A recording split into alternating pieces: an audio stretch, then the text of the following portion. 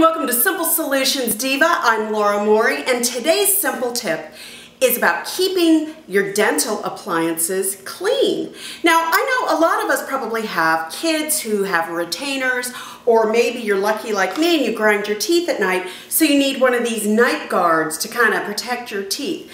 Well, no matter how much I use this and brush it in the morning and brush it before I put it in my mouth, it still starts to get gunky. So I asked my dentist, what do you recommend for night guards and retainers? Now, most dentists say bring the night guard in when you come in for your annual, twice annual cleaning, and they'll sterilize it for you.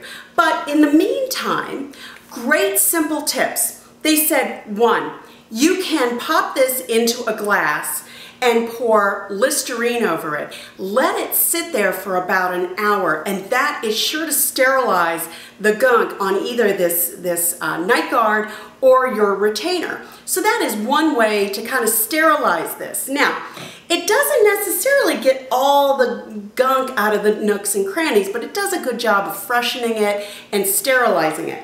The other suggestion they had was to use Efferdent. Yes, Efferdent. They're not just for dentures anymore. You just basically, you take it, you pop it into a bottle or a glass of, or bowl of water, and it will start to dissolve. You pop your night guard in, and what that will do is it will loosen up all the gunk inside your night guard or your retainer. It's safe for both night guards, retainers, and dentures.